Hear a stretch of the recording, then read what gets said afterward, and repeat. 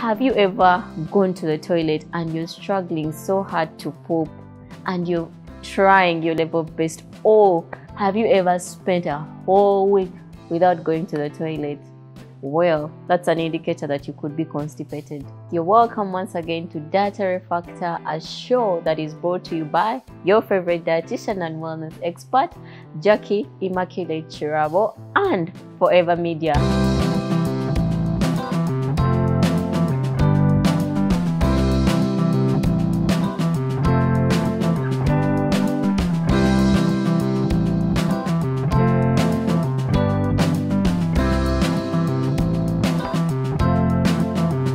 Constipation simply is the difficulty in passing stools or infrequent passage of hard, dry stool. It's not really a good place to be, I think, and it's not normal. It's not normal. People have tried to make constipation part of their lives. They're like, I could go a week without going to the toilet. I assure you it's not normal and it should not be part of your life. Everyone should have a bowel movement every day. Everyone should go to the toilet every day, because this speaks so much about your health. Why? Because constipation can arise later into very dangerous conditions. Actually, it could lead to bowel cancer, it could lead to hemorrhoids, it could also lead to gas and bloating, and that's really uncomfortable. It could even lead to bad breath. I mean, some people have bad breath, but they don't know where it comes from. It could also lead to fatigue. Constipation is really not a good condition, and we should never at any one point normalize it. What are some of the causes of constipation though? It could be because of a bowel disease. Probably you could be having inflammatory bowel syndrome. It's an indicator that something is missing. It could also be due to your diet. Diet plays a really key role in development of constipation, especially if you're always consuming junk foods. It could also be due to some drugs and medication. Which drugs are you taking? It can also develop during pregnancy. Most pregnant women really get this condition, but it can always be sorted. It can always be sorted. It could also be due to a muscle disorder, like the muscles that are supposed to contract are not really doing so, and that is why we need to address it, because if you do not address it, it could lead to more fatal conditions. How do you deal with constipation? It's not comfortable, I could say, and how to deal with it is really simple. 3 days or more without going to the toilet, you need to increase your fiber intake. Eat lots and lots of food that are high in fiber. Actually, some of the best foods are apples. Apples have something called pectin, which is so good for the colon.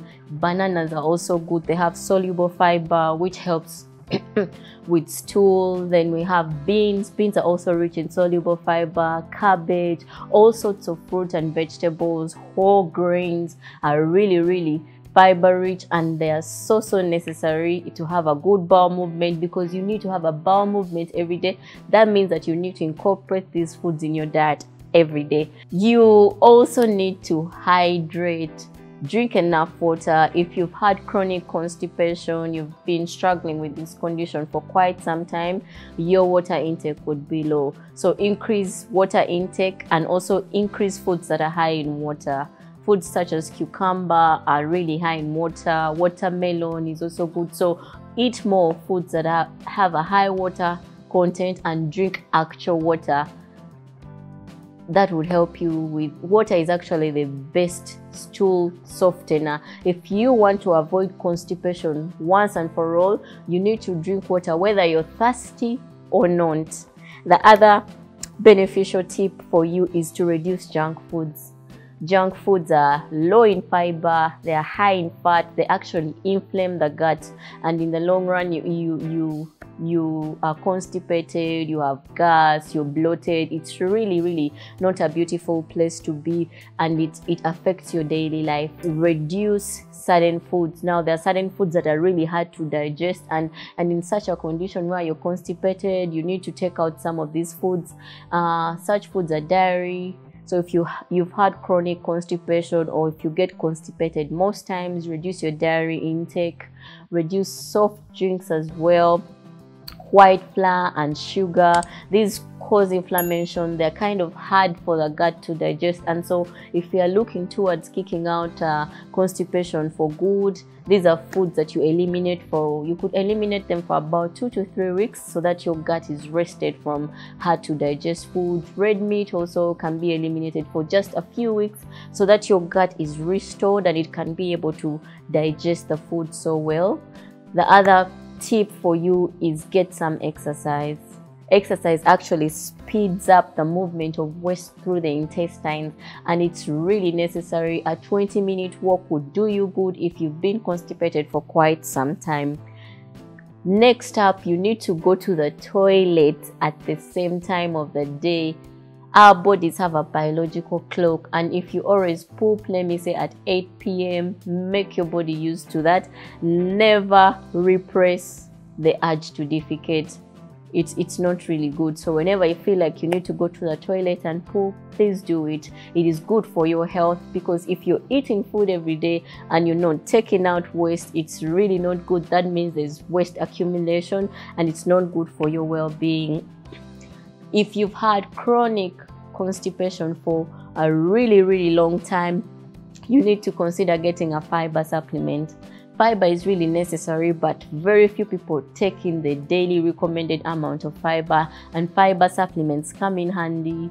One of my very best is psyllium husk. Psyllium husk is really a good one. If you've had chronic constipation, it's a laxative. It will help you flush out all that poop that has taken so long without coming out. It will also help prevent hemorrhoids and all those other things that are caused by constipation. Lastly, you need to add probiotic rich foods to your diet. Probiotic rich foods include yogurt, especially plain yogurt. Plain yogurt is really good, and also think of getting yourself a probiotic supplement. Now, probiotics are the good bacteria for the gut, and so sometimes you're constipated because of the imbalance of bacteria in your gut. The bad bacteria outweigh the good ones, and so that means that digestion is not going on as it should be. So a probiotic supplement comes in handy, and when you do foods that are high in fiber, the foods high in fiber feed the good bacteria, and that betters your well-being and your gut health. Bowel movements are really necessary for life because they remove waste and toxins. Remember, you're eating food every day, and they have to be toxic substances that are removed after that. So it's important for you to have at least a bowel movement every day. Bowel movements really differ, but don't go at 3 days without going to the toilet. It's really not good for your health. Thank you for watching Dietary Factor. I remain your favorite dietitian and wellness expert. See you next time. If you haven't subscribed to our YouTube channel, please subscribe. Follow Forever Media channel. Follow me, your favorite dietitian, on Instagram and Twitter.